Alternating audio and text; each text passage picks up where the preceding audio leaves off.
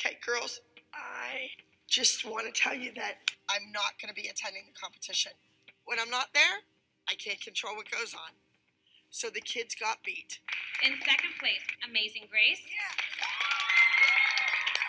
It was a really emotional, upsetting loss because they did a piece to honor my mother, Marion Lorraine Miller. But was it a competition piece? I'm not so sure. Larkin's here for sure. Guess what was their dance? Tears of an Angel. Yep, that's the one they beat us with already. They competed and they got beat by a group of 14 and 15-year-olds who had been doing this particular number for 2 years.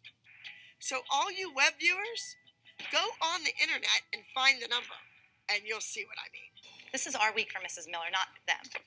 Now we had Chloe do a 50s musical theater number entitled Friday Night. She did a great job, but she was 5th. Chloe, you can't be 5th.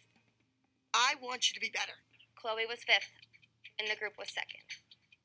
The only thing Chloe has to realize is if she's going to work as a professional dancer, she needs to do a musical theater piece with the same passion and commitment and confidence that she does lyrical or contemporary. So I wish that Christy would embrace it instead of, nah. She didn't get lyrical because you're trying to set her up. Really? Really? It's been 4 seasons. Aren't we over that yet? We never really do musical theater, and that's my strongest style, so we shall see.